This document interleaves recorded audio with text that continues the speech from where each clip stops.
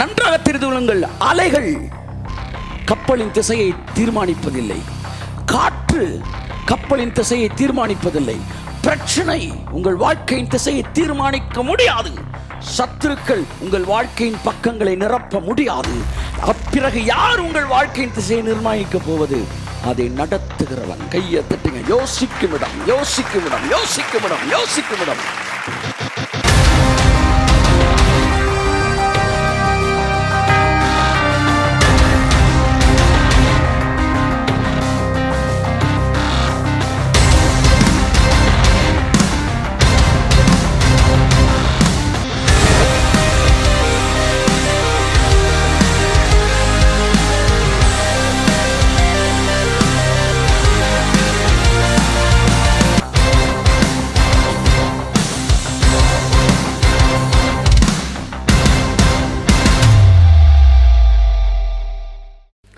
ஒரு எண்ணம் வலுவான ஆதாரமாய் மாறும்போது, ஒரு எண்ணம் வலுவான அனுபவமாய் மாறும்போது, அல்லது எண்ணம் சாட்சியாய் மாறும்போது அது அரணாக மாறுகிறது.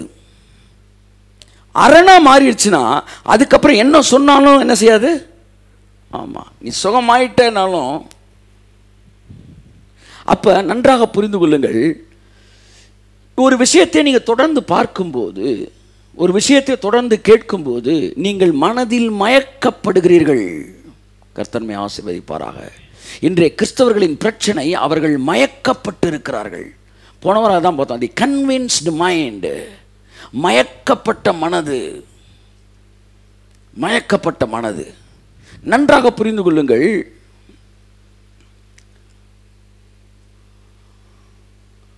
ஒரு ஃப்ளைட் இருக்கு, அந்த ஃப்ளைட்டில் ஒரு பைலட் இருக்கார், அந்த அல்லது ஒரு பைலட் இருக்கிறாரு. இப்போ திடீர்னு ஃப்ளைட்டை ஹைஜாக் பண்ணணும்னு நினைக்கிறாங்க. உடனே பைலட்டை தூக்கி உட்கார வச்சு கழுத்தில் கத்தியை வச்சுட்டு இவங்க என்ன செய்கிறாங்க? பைலட்டை திருப்புறதுக்கு எங்கே வராங்க? வாட் இஸ் கால்ட் ஸ்டிக்கா ஸ்டேரிங், என்ன சொல்லுவாங்க, அதை கையில் பிடிக்கிறாங்க. பிடிச்சிட்டு இப்போ அவன் எங்கே போகணுன்னு நினைக்கிறானோ ஃப்ளைட் என்ன செய்கிறான்? அங்கே கொண்டு போகிறான். இப்போ நேராக எங்கே போயிட்டுருக்கு ஃப்ளைட்டு? இங்கேருந்து வந்து யூஎஸ்க்கு போயிட்டுருக்கு, அமெரிக்காவுக்கு போயிட்டுருக்குன்னா அவன் நேராக ஆப்கானிஸ்தானத்துக்கு திருப்பிடுறான். ஆப்கானிஸ்தானத்துக்கு ஏன் சார் வேறு ஊரே கிடைக்கலன்றீங்களா? இல்லை, அங்கே தான் திருப்புறாங்க. ஆப்கானிஸ்தானத்துக்கு நீங்கள் திருப்புறதுக்கு அவன் எதை கையில் பிடிக்க வேண்டியது இருக்குது? அதே தான் உங்கள் வாழ்க்கையில் உங்களுக்குள்ள இருக்கிற கேப்டன், ஸ்பிரிட்டில் இருக்கிற உங்கள் கேப்டனு செழிப்புக்கு நேராய், ஆரோக்கியத்துக்கு நேராய், ஐஸ்வர்யத்துக்கு நேராய், நீடிய வாழ்வுக்கு நேராய் உங்களை கொண்டு செல்ல வேண்டும் என்று அவர் விரும்புகிறார். ஆனால் உங்களுடைய சிந்தனையை நீங்கள் வேறு ஒருவனுக்கு கொடுக்கும்போது உங்கள் வாழ்க்கை வேறு திசைக்கு திருப்பப்படுகிறது. வியாதிக்கு நேராய், மரணத்திற்கு நேராய், வறுமைக்கு நேராய், தரித்திரத்திற்கு நேராய் உங்கள் சிந்தனையில் எதிர்மறையானதை நம்பும் போது நீங்கள் ஸ்டேரிங்கை பிசாசு கொடுக்குறீங்க, அவன் வேறு விதத்தில் அதை திருப்புகிறான். ஆனால் நீங்கள் அந்த ஸ்டேரிங்கை தேவனிடத்தில் கொடுக்கும்போது அவர் எங்கே போகணும்னு நினைக்கிறாரோ அங்கே போகுது. கைத்தட்டுங்க ஒரு அவருக்கு. ஹல்லேலூயா. ஸோ ரட்சிக்கப்படும் போது என்ன சொல்கிறோம்? நம்ம லைஃப் அவர் கையில் கொடுக்குறோம், ஸ்டேரிங்கை அவர் கையில் கொடுக்குறோம்.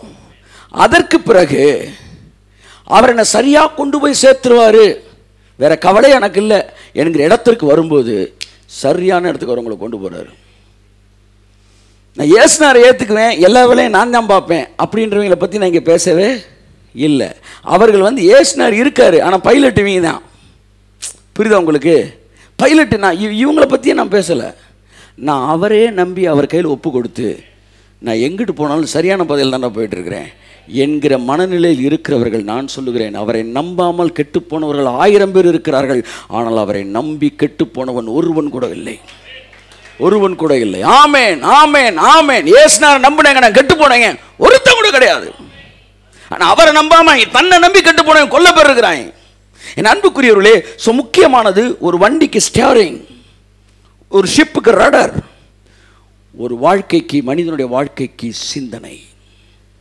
சிந்தனை, இந்த சிந்தனை எங்கே திருப்பப்படுகிறதோ அங்கேதான் வாழ்க்கை பயணம் செய்ய ஆரம்பிக்கிறது.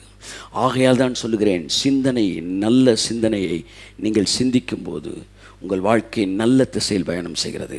அதை ஓட்டுகிறவன், அதை நடத்துகிறவன் யோசிக்கும் இடம் எதுவோ அந்த இடத்திற்கு அந்த கப்பல் திருப்பப்படும்.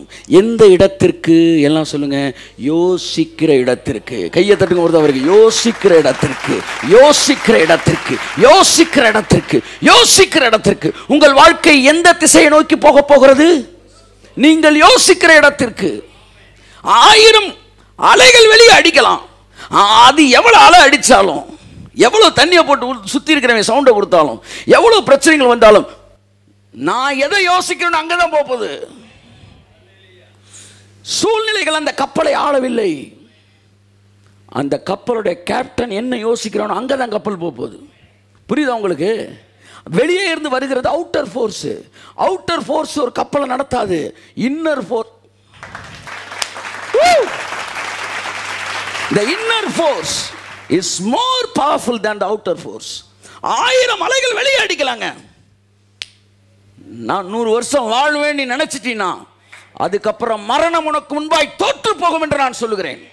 கையை தட்டி இருக்க வேணாமா? நேரம்லாம் தட்டி இருக்கணும். நன்றாக தெரிந்து கொள்ளுங்கள், அலைகள் கப்பலின் திசையை தீர்மானிப்பதில்லை. காற்று கப்பலின் திசையை தீர்மானிப்பதில்லை. பிரச்சனை உங்கள் வாழ்க்கையின் திசையை தீர்மானிக்க முடியாது. சத்துருக்கள் உங்கள் வாழ்க்கையின் பக்கங்களை நிரப்ப முடியாது. அப்பிறகு யார் உங்கள் வாழ்க்கையின் திசையை நிர்ணயிக்க போவது? அதை நடத்துகிறவன். கையை தட்டுங்க. யோசிக்கும் இடம், யோசிக்கும் இடம், யோசிக்கும் இடம், யோசிக்கும் இடம். நீயும் நானும் எதை யோசிக்கிறோமோ அங்கேதான் நாம் போக போகிறோம். என் இளம் வயதிலே நான் ஐஸ்வர்யத்தை யோசித்தேன். என் இளம் வயதிலே நான் ஊழியத்தை யோசித்தேன். என் இளம் வயதிலே நான் ஆரோக்கியத்தை யோசித்தேன். நேற்று நான் எதை யோசித்தனோ அங்கேதான் இன்றைய கப்பல், எனது கப்பல் பயணம் செய்து கொண்டிருக்கிறது.